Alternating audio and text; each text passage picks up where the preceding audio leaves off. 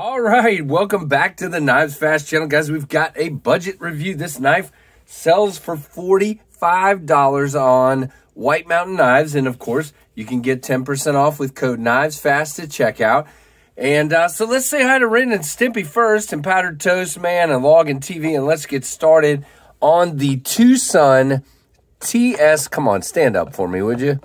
TwoSun TS 132. Now, guys, again, $45 for this big chunk of D2 and beautiful looking micarta. Really, really big chunk of a Wharncliffe, man. This thing is crazy. So let's pick it up and show it off a little bit. We'll shut it first so you can see it closed. You have rounded contoured scales, but you do come up with a little bit of a 90-degree, not quite 90-degree, but a little sharp angle here. But we'll talk about that. It's not a big deal, but you can see the contouring is really well done. You do have flatheads, not flathead, but flat top screws here. And because of the chamfering, those do stand out just a little bit, but they don't bother me. You do have round screws under there for the pocket clip, but you have plenty of clearance in and out of the pocket. This clip is great. Good retention, no problem. Now, it is not quite deep, all the way to the end carry, but it's pretty deep. It is only right-hand tip-up only. You do have a pretty long back spacer that looks to be maybe black G10. Kind of some pretty aggressive jimping, if I can not choke, all the way through. Now, you've got it on both scales, on both liners, and on the back spacer, so that's pretty cool. And you have jimping on the flipper tab. We'll talk about that in a minute. The texture of this micarta is really good. It's very, very nicely done. It's fairly smooth to the touch, but it's got great grip to it, if that makes any sense. Flip this sucker open. Now, you do have quite a bit of billboarding on this one. You got TwoSun on this side. Now, we talked about this in the unboxing. Shoot, that blade is dirty. Give me a second. We're going to make it look pretty. I've been cutting with it. You have TwoSun on this side, and then we wondered why over on this side you had YStart TS 132 D2. I think from talking to Justin at OCD for EDC, who does sell TwoSun knives, he believes this, because this is on the side that you would typically see the designer, that this is the YStart design knife produced by TwoSun, and that kind of makes some sense. And that's really cool. And by the way, I kind of like this this groove that doesn't impede with the grip at all. You do have, kind of a fairly thick spine. We'll talk about that in a minute. No swedging to speak of. There is good chamfering, as you can see, on the edges. You do have a nice, generous hole to open it with. A good finger choil with plenty of relief for the plunge grind there. And a great tip. And you can see how this comes down on that Wharncliffe with a nice tip for those of you that like to cut detailed cuts. Now, since we're talking about cutting, let's just do this and get it out of the way. Yes. This guy, I tried to turn it there. That didn't do. This guy will cut. It's D2, but it is absolutely deadly sharp. This knife is very sharp, very nice. It cuts cardboard very, very well. As a matter of fact, I think this knife would excel with cardboard. I don't have a good piece in front of me right now, or I would, well, maybe that'll work. Let's see if I can grab it.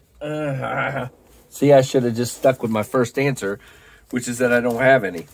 And this is pretty thick, so we'll see if I'm making a mistake here by doing this on camera. I'm trying to find a spot that doesn't have a bunch of tape. Here we go. Okay, so you can see, I mean, just destroys it as long as I'm not at a terrible angle, which I am. Yeah, I'm going to have to get some better pieces of cardboard over here, guys. But trust me, I cut some cardboard with it earlier outside where I can get my hands not wrapped around the back of a camera. And trust me, it cuts cardboard. That's why I don't do cutting on camera that much, because it's just hard to do wrapping my arms around a tripod here like this. But anyway. All right, so let's talk about grip. So it is a 4-finger grip for me, but just. So you see where this angle comes down? I'm right on the edge. Now, I have basically 4-inch wide hands, but you do have a choil where you can choke up. And when I do that, I've got plenty of room. Very, very much so. I like that. Now, by doing what they did back here, taking this handle down basically to the same shape of the blade, which, by the way, we might be off to the show side just slightly, but barely. By doing that, you make the knife a little shorter than you would otherwise to do that. So, you know, to me, it's plenty of handle, especially if you're choked up, which is the money grip. Now, you do have good jimping up here, and in this pinch grip like this, the knife is very, very easy to handle, and it is a high flat grind, not a full flat grind. It is satin all over, and you can just, oh, actually, it's stone washed up top there, isn't it? Hold on. Let's wipe it one more time because cutting that cardboard made it a little gummy. And then maybe we can see it a little bit better. All right. Let's see what we got here. So, yeah, it looks like maybe, no, it's still satin. It's just a different direction of satin. You got this directional vertical satin here and just a really, really soft satin up on the flats there. Very, very cool. It is D2. Do we have a marking here that says D2? Sure don't see it if it is. Hold on, let me look at it off camera to make sure I'm just... Oh, you know what? It's right here. It's on the grind proper there. So there you go. Very, very nice. All right. So, really cool. Again, so let's talk about lockup. Yeah, no lock rock, no blade play. You got like maybe a 15 here, 10 to 15. So, you know, it could be a little bit further in, but it's definitely not going anywhere. Good access to the lock bar, but not great. No problem, though, really. You just take your thumb across, and it disengages. There's no lock stick or any issues. It does... it's a shaker, not whatever the word is, not a dropper. So you got to shake it home. And I believe, yes, it's on bearings. And just really, really nice. Does it say it's on bearings for sure? I'm assuming it is. It does not say on White Mountain Knives, but I believe looking down in there, yep, those are bearings. So I feel pretty good about that. Good and open, you know, for the most part, you do see some weight reduction. Yep, very much so. Plenty of weight reduction going on down inside there. But the backspacer does come pretty far across. Again, let's talk about these where I said they were kind of 90 degrees. Because the handle is big and round, it's not a huge deal for me. Some of you may feel it, and you're not going to really feel it here. Where you're going to feel it is right here. And so there's a little bit of that. It could have been chamfered off just a little bit better. Now, you do have this spot to come up and put your thumb, or this spot to put your finger, or this spot to put your finger. So you got lots of choices on the grip of this knife. So that's really sweet. Will it stand up? Well, no. It just does not want to stand up. So the overall length of this is 8.35, guys. I like that. But again, don't forget that little, probably 1/2 to 3/4 of an inch of the handle, at least to me, are not very worthwhile on your finger because it just doesn't feel right having it up on that angle. Maybe to you it does. Blade length 3.35, blade thickness 0.15. Like I said, not super thin. D2 steel satin finish. Now, 59 Rockwall hardness, which I think for D2 is pretty good. Handle is 4.8. Again, don't forget you've got that link that in my mind I kind of discount. And then brown linen micarta, my handle, and 4.87, almost 5 ounce knife. And again, for the chunk that it is, and it's pretty thick. Let's see what I've got sitting here. So here is my Rat 1, and you can see it's thicker than a Rat 1.